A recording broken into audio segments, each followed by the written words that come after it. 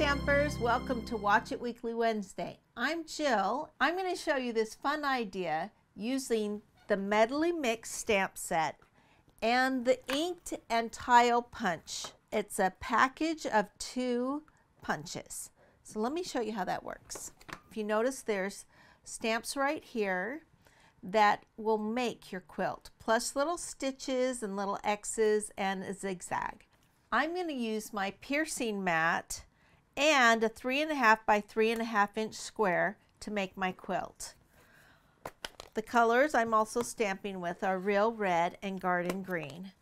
Now the cool thing about these is I'm going to go ahead and use this square, and it's going to help me design the quilt really easily. So I'm going to take this square one, and you notice that it's got a little square. So we're going to go ahead and line that up with the square on the bottom and just stamp in. It's okay if it goes off of the paper. I'm going to do the other corner, line that up and stamp, turn it around, and we're going to repeat that same step there and right here. And also in the center. So I'm going to take the 2 corners, matching the other 2 corners, and we're going to connect our quilt blocks. Awesome.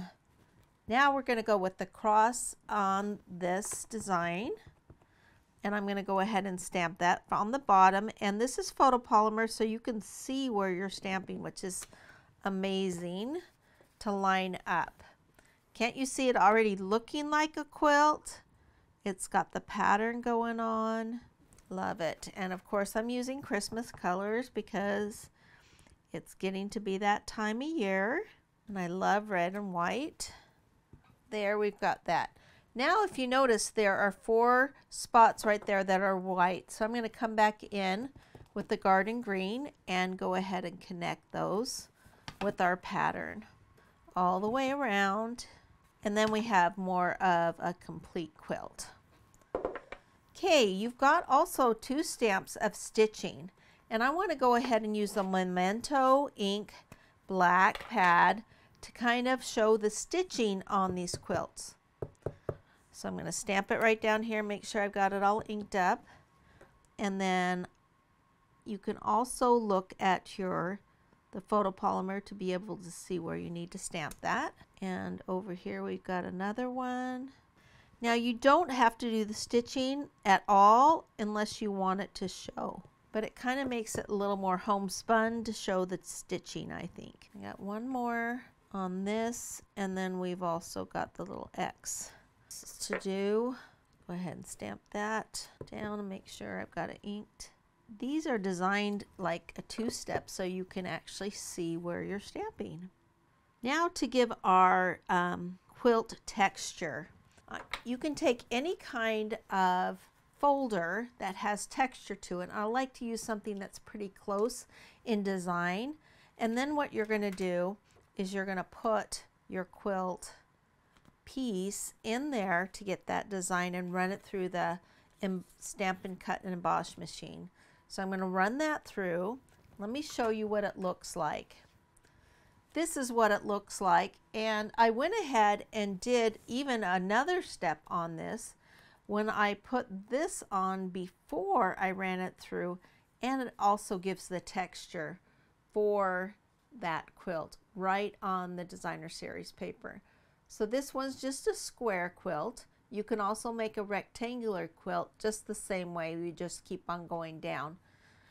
All right, the next one I'm going to use is the Designer Series paper, and we're going to make a quilt the same size. The only difference is you're going to start with, instead of white, you're going to start with Designer Series paper. I'm going to use the Designer Series paper that comes in the mini catalog, and it's called the Joy of Christmas. And I'm just using these kind of gingham look for this. So we're not going to be using the stamps this time unless you want to put the stitching in. So this is the only punch I'm going to use for this one. We're just going to lay it on top. So I'm going to go ahead and punch out 5 of these to go on our quilt. And you can decide if you want them to be exact by lining up the lines. It's up to you. They don't have to be exact. Okay, now what I'm going to do is I'm going to lay these down, and I'm going to go ahead and adhere these pieces, the 5 of them. And I'm just going to put the adhesive, you know, just an X on the adhesive on that piece. So we're going to line these up in the corners, just kind of like we did with the stamps. I'm going to go ahead and put the adhesive on this and just kind of do it, dot it around. Now you can either turn it this way or do it the same as the other one is, and I'm going to do it the same and just line these up in the corners. That's why using the 3.5 by 3.5 piece works really good for this look, because it's already been figured out for the actual item that you're going to be putting together, regardless of stamping or punching out. Okay, we're going to do this in the corner again and just line it up, and then here in the middle. Look how good that looks with all the corners touching each other. So voila, you've got a quilt right there. So I'm going to run this through with my folder on the Stampin' Cut and Emboss machine to give it the texture on your quilt. Here is a card right here that has that texture, and you'll notice that it's already on there, and so it gives it that little pop of giving it that texture. Here's another one done with the same look, and I just use foil instead of designer series paper. And here's one with a pattern that has like little gold through it.